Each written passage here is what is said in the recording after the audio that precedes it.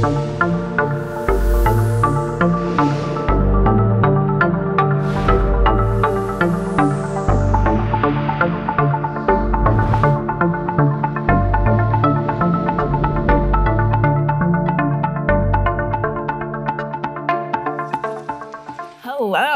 OK, so as Shirley mentioned, my name is Bukky Adebayo, and I am the product manager for Waypoint. So earlier in the year, when I first joined the Waypoint team, I had not deployed an application since college. And back then, it was as easy as moving some files around.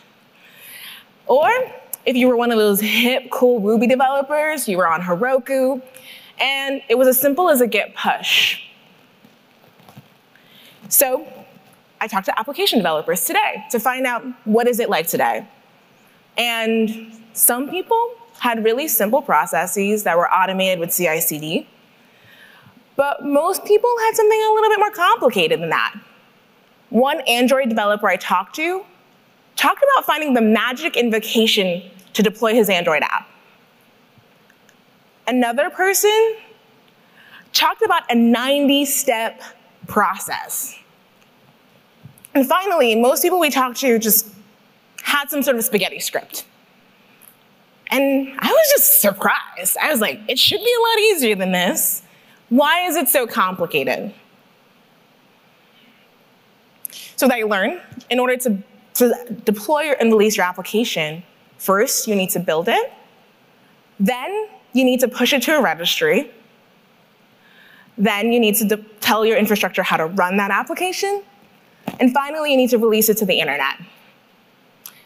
And if you're in a larger organization, there might be a team that writes your Terraform module so that you can provision the infrastructure you need, another team that handles networking, and another team that handles securing your application.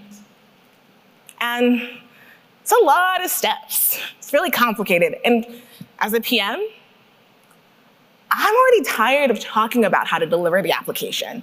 I just want the application on the internet in customers' hands so I can get feedback. And so when we looked at this problem, it reminded us of infrastructure back in 2014 when Terraform was introduced. People were using different scripts to manage their infrastructure ecosystem, and Terraform abstracted away some of those details so you could use one Terraform plan to provision your infrastructure. So we thought we could do the same sort of abstraction with Waypoint. You could abstract away the build, deploy, and release using Waypoint.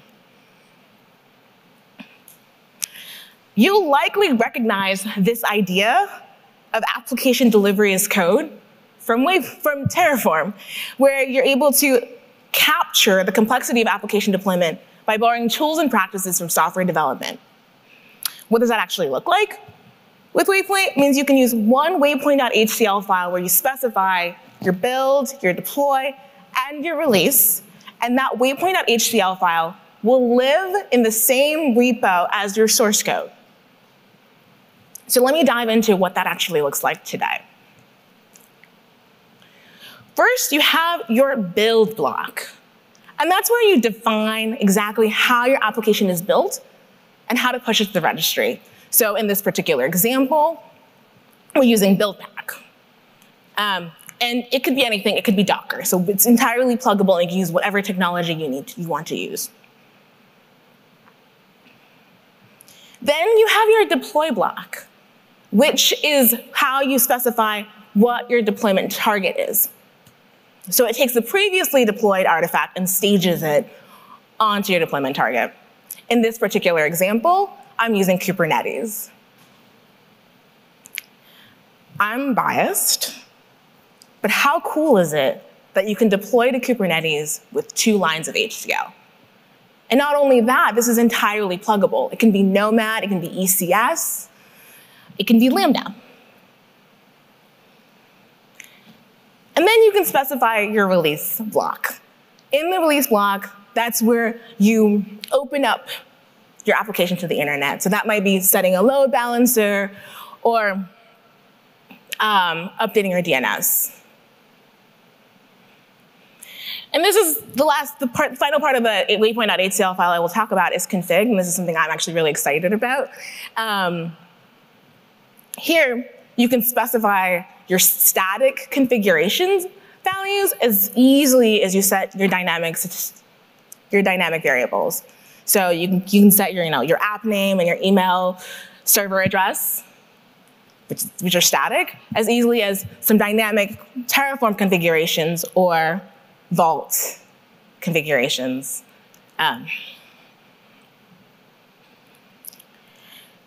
So I mentioned earlier, how cool is it that you can deploy to Kubernetes with just 2 lines of HCL? I want to visit what that workflow looks like today.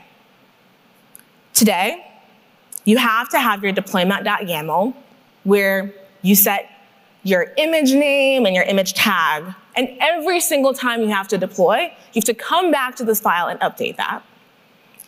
Then, as one person told me, you have to fumble around to find the right commands to be able to apply that deployment. Then you're in another YAML file where you're setting your service. Then another Kubernetes command to create that service. Let's go back to that waypoint.html file to see what it looks like in Waypoint. Again, it's just a few lines of HCL.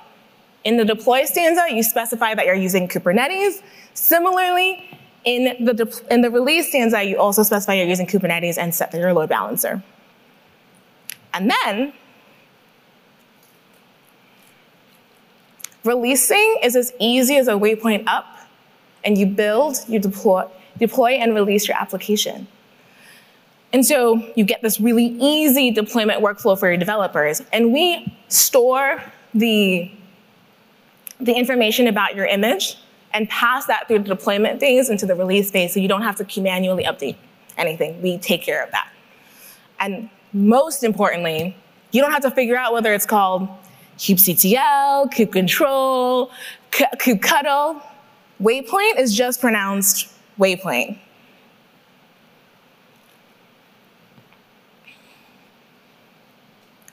And finally, Waypoint is incredibly extensible. You can use Nomad just as easily as Kubernetes. Not to give y'all any ideas, but if you wanted to switch from Kubernetes to Nomad, I know that the Nomad PM, Mike, would be incredibly happy about that. But let's talk about a real-world scenario for a second. One of the teams I talked to, as I was talking to app developers, they were a team of about four engineers, managing a portfolio of about 6 applications on different runtimes, depending on what the application needed. So some things were on Kubernetes, some things were on Nomad, some things were on ECS. And in order to do that today, they would essentially have to build all of the Kubernetes YAML that I just mentioned, all of this configurations for the deployment targets, and then write a script or automate that in their CI/CD. And for each runtime, it'd be completely different. But in Waypoint, it's actually quite simple. So let's revisit that waypoint.html with Kubernetes. You see our deploy stanza with Kubernetes and our release stanza.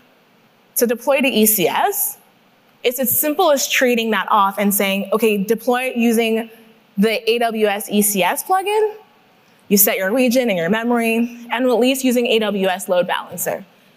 And our team has sort of figured, with the plugin, we set a common pattern for folks to use so you're deploying in a way that's sensible.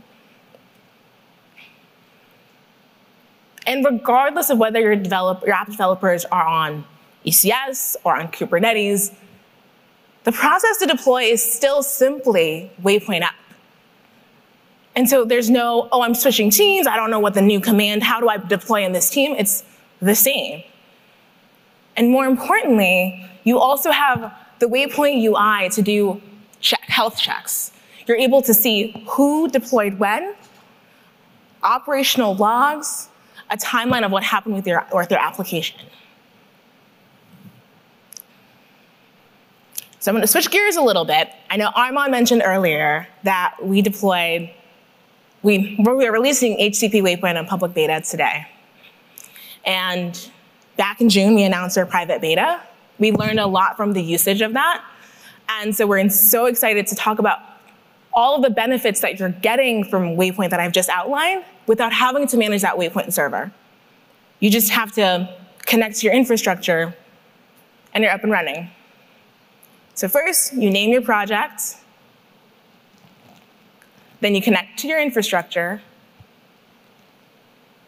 Then you configure your repo. And you're now able to deploy using a Waypoint up, and you're able to get that UI to see what's going on with your application. And finally, it's also with HCP Waypoint, you can improve your overall security posture because you're not giving every developer access to the underlying infrastructure. We're using a runner to connect to the infrastructure, and so you can easily grant and revoke access based off of that.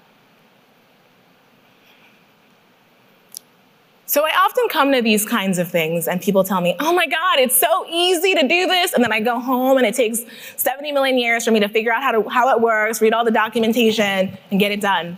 So I'm gonna do a real-time demo. I mean, not me doing it in real time right now, it's recorded, but it is not edited. It's as fast or as slow as it's going to be. So, start. So first, it's a Go app. See the Go file, and the waypoint.htl is in the root of the repo. Here's just the index.html with what the Go app says. And then here's the waypoint.htl. I'm specifying how we build it using Docker, and I'm using an ephemeral registry as my registry. I'm deploying using Kubernetes and releasing using Kubernetes as well. So now I'm going to go to the HCP Waypoint UI, and I'm going to set it up. So first, I've already installed the Waypoint CLI. I'm the PM for Waypoint after all.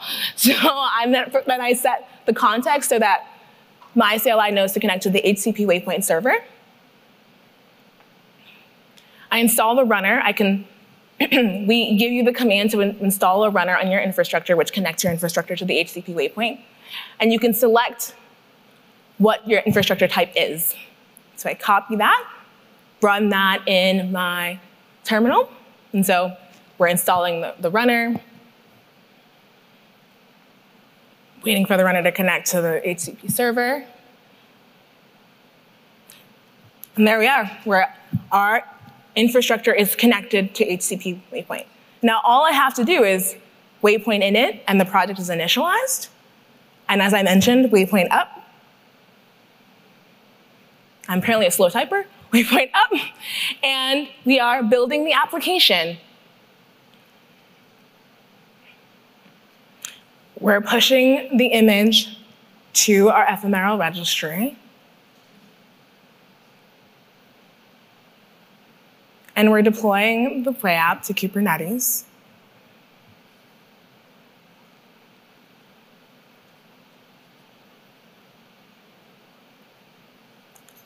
Deployment successful. Now we're going to be releasing the Play app. Service is ready. Here we are. We have our URL. I'm going to just copy and paste that URL and put it in the browser. And there we have our Go app deployed, and that was, what, 1 minute and 30 seconds? So now I'm going to just see it in the UI. So there's the Play app. You can see the deployment and the release URL. I'm going to go to releases and see all of the releases that have happened. And so let's click into the deployment. And you'll see, this is the deployment target. The timeline of when it happened, you can see the same logs that were streaming when I was doing in the CLI, as well as the resources used. And I have a coworker at this point of setting up Waypoint who goes, yay, it's all set up. So I feel like I need to do that every single time I set up Waypoint. And then let's just make a quick change. So happy deploying, enjoy HashiConf, and see how quick it is to update the application and deploy. Again, this isn't sped up, so it's a little bit slow in terms of how long it takes to build, deploy, and release. So I waypoint up once again. It's building the image.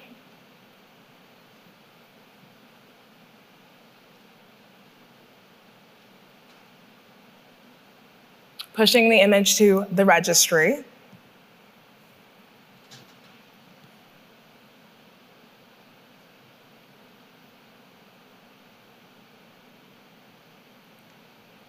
Deploying play apps. So the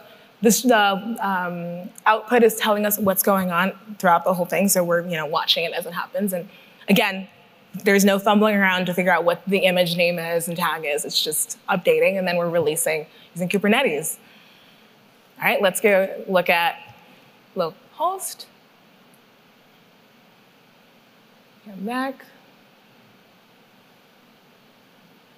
Happy deploying, enjoy HashiConf, so it's deployed. And I can go back to the deployments, and I see the new deployment is available. And I see all the same information I mentioned earlier. And so that's just how easy it is.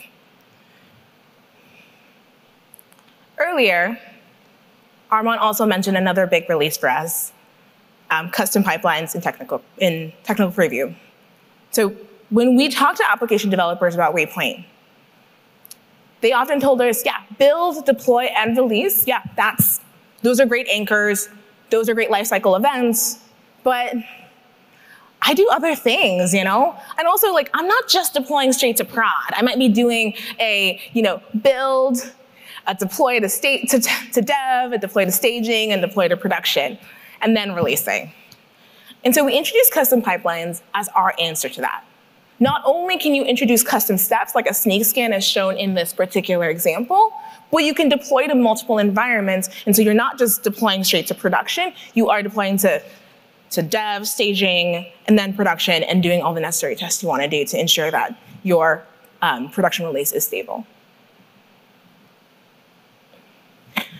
And so now I want to look forward into what are we thinking of over the next 6 months.